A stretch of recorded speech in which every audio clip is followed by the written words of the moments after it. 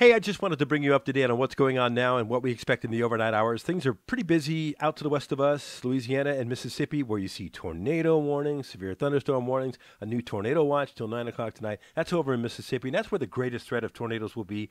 They have a moderate risk through north central Mississippi, enhanced risk. That enhanced risk gets into northwest Alabama, and that's where the greatest threat of tornadoes will be in our state. But I think even really the western half of Alabama has a decent tornado risk, and the slight risk goes all the way as far east as the Montgomery area.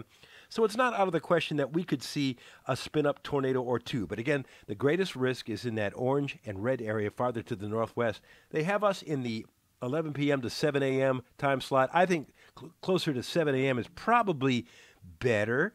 I think we're in the wee hours of the morning and closer to sunrise.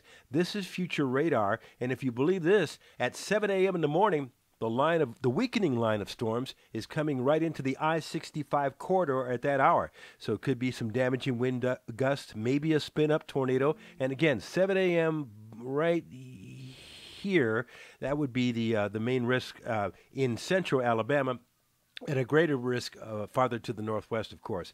Download the weather app if you haven't done it now. Make sure the weather app has notifications turned on tonight and keep it by your bedside so that we can alert you. You'll hear the alerts come in during the night, plus future radar and all my tweets and the videos and just everything, hourly forecast, all of that on the weather app. And tell your friends about it so that they are weather ready tonight. And also have your weather radio on. Make sure your weather radio is by your side as well with the alert mode so that it can wake you up just like a smoke alarm or, like an alarm clock, too.